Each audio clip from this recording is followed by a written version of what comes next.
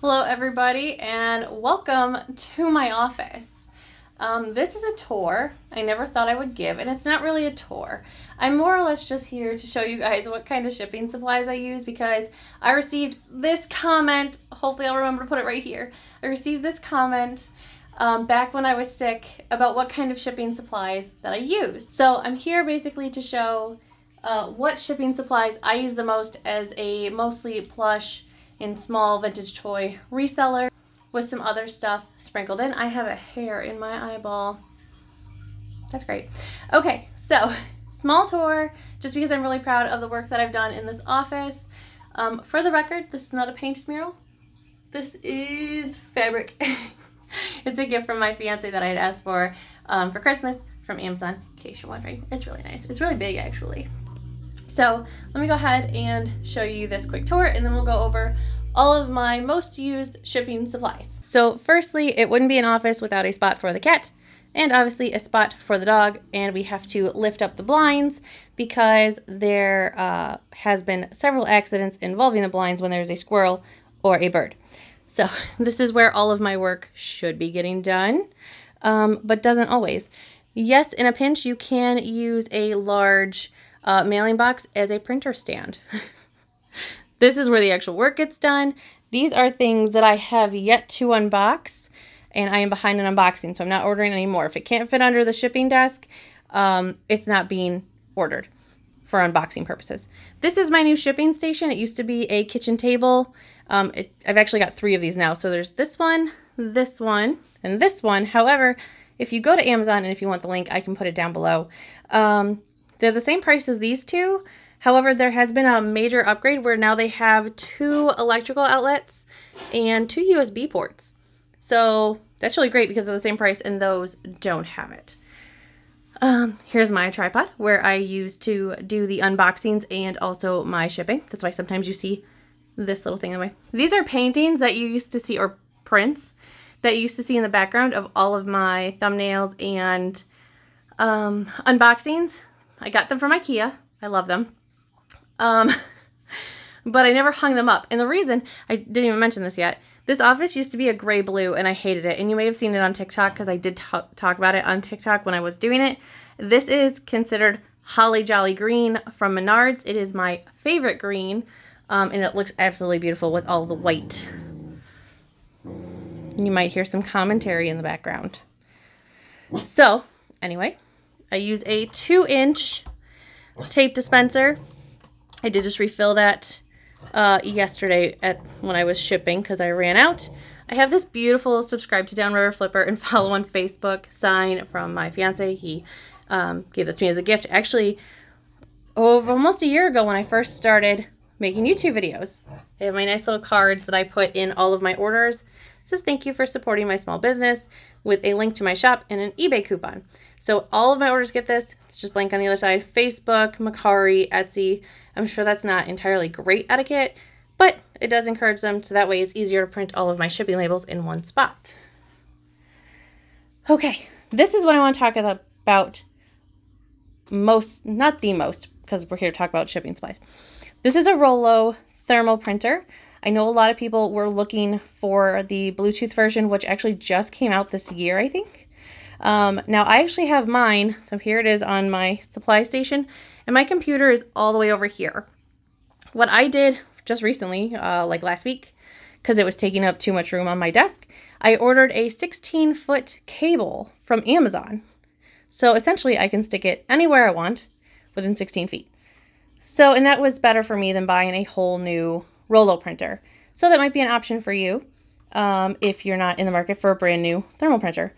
These are just thermal labels. This is my Enaman. He helps keep the sales going when I'm not listing. Obviously, my Garage Flips resizer knife. And then, okay. So, in this top one, now I actually have Post-its. At least I did. I put Post-its in all of these a long time ago because I would forget what size I ordered. These first ones are, I put so you can see some of the sticky notes, so that way I could remember the size.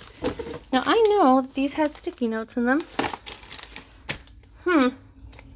Made this video and lost a sticky note. This I remember because I just started ordering these because I had so many things that didn't fit.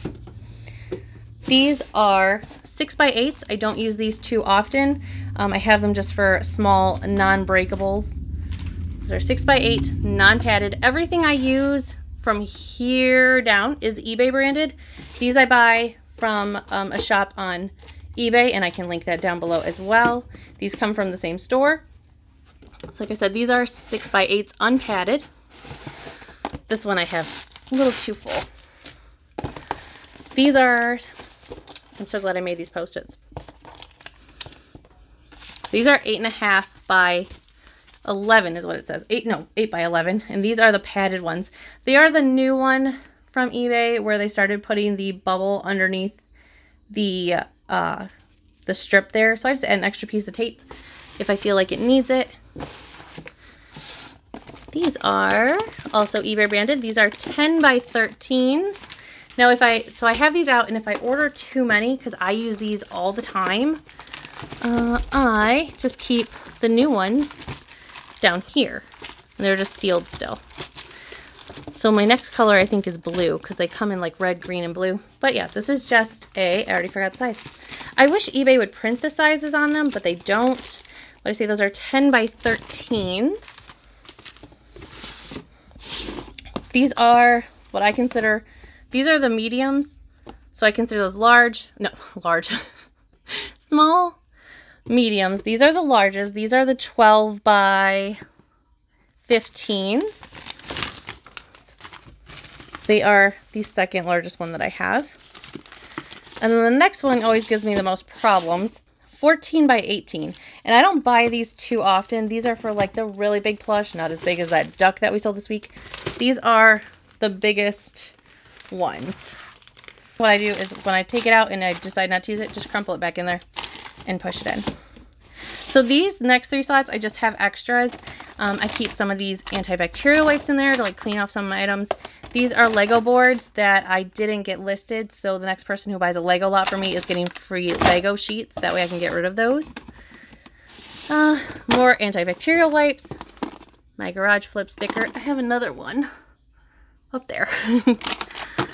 These are my Hall Pass pins from Two Dogs Digs. What other? Oh, that's my thank you card from Lonnie. This is how you get rid of like sticker goo. If you don't have like a Scotty peeler, this actually works really well. I get these from the dollar store in the craft section. It's almost like a piece of rubber. UV light, because I do have UV pens. There's my pen that I lost. P.O. Box keys. This is kind of like overflow. And some other random tidbits. This is my metal Scotty peeler, another pin. These are all of my business cards because that one only holds so many. And then lastly is this is the bag, a spare bag that I used to ship that duck this week. I have like a lint roller, some extra batteries, the shrink wrap, rubber bands. These are a pack of UV lights that sometimes I use to mark things with. Not too often though. Scotty peeler. This scanner I used to use when I would sell books on Amazon. I haven't used that in a while. Some more tape and then my jewelry loop. But like I said before, I'm probably done selling jewelry. Okay. And then lastly is the shipping shelf, which again, if you follow me on TikTok, I used to have 2 of these shelves and I combined it into one. So this is where I keep my 4x4. These are 4x4x4 boxes. These are great for shipping mugs, salt and pepper shakers, little trinkets, things like that. And then I also have these 7x4x4 boxes. And those are for, you know, bigger things. You've seen me actually put Madame Alexander dolls in there and double them up. Long salt and pepper shakers. I use them just this week for the chef salt and pepper shaker set. And just other little tidbits. This is stuff that I pack little small pieces in, like game pieces and jewelry. I also want to make mention that I do have a trash can here in the corner, which is where when I peel all the little stickies off, I put them in here. I did contact paper this trash can just so it would match, and I'm really proud of that. So that's why I'm showing it to you. It's a trash can, but I put marble contact paper on it because that's what I do. This mailing box is the smallest mailing box priority that I use. I don't typically tend to use the like DVD boxes and things like that. However, I just started listing on Poshmark last week, so we'll see if anything changes there. These are the box number 4s, 776, which is just slightly bigger than the 744s. So keep these up here. These I use quite a bit. These are the USPS 1097s. I like these a lot. Also, second most used one is the USPS shoebox. I cut these down a lot for lots of things. Probably use these ones the most, and then the 4x4s probably. These come from the Boxery on eBay. This one is I use this one a lot when I sell like board games and things. This is a sorry, I'm blocking the light, 1095. Now I've had these for a while. I know that the Postal Service is changing some of their box sizes, especially now that they're implementing the oversized charge on boxes and things like that. So I don't know if any of these dimensions have changed because I buy them in large quantities. Also, when you see me sell board games, I typically will box it in this one and then cut a strip off another one and make a lid. It makes it much cheaper than selling it in what used to be and now is discontinued, the USPS board game box. That was a doozy. I keep all of my scrap for the ones that I cut off. I just keep it in the 1097. It's right here, so that way if I need scrap, I tuck it in there. And then these are the large mailing boxes. Do not confuse these with the large flat rate mailing box. That's why in some of my videos you'll see that I have 2 of those boxes upstairs unopened because I meant to order these and I ordered flat rates. And that's a big boo-boo on my part. And these are just the box number 7. So these are 12 by 11.75 by 8. Really like these. These are great for bulkier things. I just put that duck actually in this one. And then down here I have extra shipping. Oh, my finger's in the way. Extra shipping labels and then all of my eBay tape. And here's the crazy thing. I ordered eBay tape with my Q1 coupon. It's the first time I've ordered eBay tape in 3 years. I used to order so much tape with my coupon because I didn't know what to buy when I first started, so I just bought tape and then I was buying poly mailers from the dollar store. Don't do that. It's stupid expensive, especially now that they've raised their price. So this is the first time I've had to buy tape, which is why if you've ever ordered from me, you see that I have all the different kind of tape that eBay had released in limited runs over the last few years. So now I have just this black and white eBay tape, and all this other stuff is just like personal crap. But if you are going to use eBay tape, I don't know how it is for other tape brands like Scotch and Duck and things like that, because I know they make shipping tape. With eBay tape, make sure if you're using it, you are making sure that the tape sticks to itself. If you put just the tape on a box, I guarantee you it will pop off. Guaranteed. Make sure you put a piece of tape over that tape. For some reason, that's the only way to keep the box shut. Also, I didn't show you my bubble wrap holder. I got a sweet deal. A fold-up bubble wrap stand. Someone had posted about it in a eBay group that I'm on Facebook. Right now on eBay, these are going for $44 a piece. I got lucky. I bought 2 and they were only like $6. It's meant to hold like industrial cleaning paper. My bubble wrap does come from American Bubble Boy. I know some people have had issues. I have not. I've gotten lucky. So I just got another 400 square feet of it, and I just keep it either in inventory or in the garage. But this is so nice. I just pick it up. It folds up, and I move it where I need to move it, which is usually over here in this corner. Oh, we have 2 coworkers today, huh? No, you're leaving? Okay, bye. Shift's over. Right. Sorry if I've bored you to death. Hopefully I didn't. Hopefully this was helpful to some of you that are new, if you're wondering what kind of shipping supplies you can use or need. My least 2 used shipping supplies are both the small unpadded mailer and the padded mailer, because usually I just use bubble wrap, stick it in a box for the most part. Sometimes when I sell the McDonald's toys, I do stick those in the bubble mailers. If there's anything you saw in this video that I didn't explain or show you, that's my cool plants that I've got. That's family photos. I like to keep those in my office.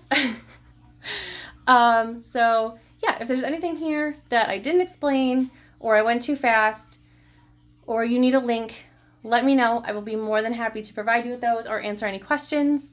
All right, guys, I'll see you later. Bye.